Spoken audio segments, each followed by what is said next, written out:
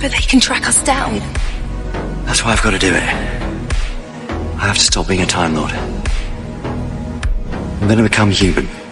If they find us, Martha, then you know what to do. Open the watch.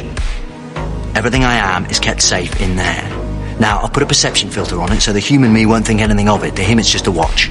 All you have to do is open it and he's back. You knew this all along, and yet you watched while Nurse Redfern and I didn't know how to stop you. He gave me a list of things to watch out for, but that wasn't included. Falling in love? That didn't even occur to him. No. Then what sort of man is that?